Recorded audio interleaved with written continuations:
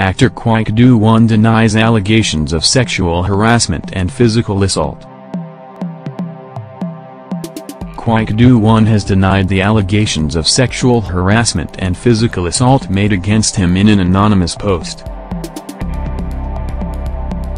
As previously reported, an anonymous online post on February 25 accused a successful actor of repeated sexual harassment and physical assault against his co-stars.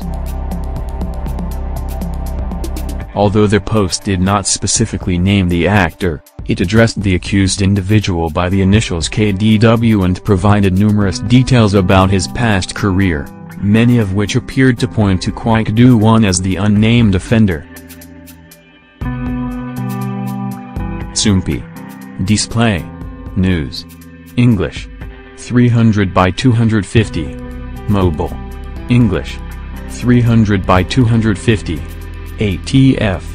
On February 25, the actor's agency made a statement dismissing the accusations as groundless and untrue.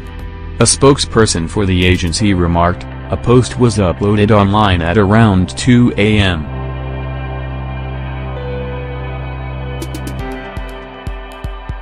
this morning that made it seem as though Kwak Do Won habitually engaged in sexual harassment and physical assault. However, the post was deleted an hour later. The suspicions that Kwak Do Won engaged in sexual harassment and assault are actually unfounded." The spokesperson continued, "The post's assertion that Kwak Do Won appeared in several plays after leaving the Yeonheadon Theatre Company is different from the truth. He left Yeonheadon in 2007, after which he only appeared in one play, King Lear. The claims of the person who wrote the post do not match up with Kwak Do Won's filmography."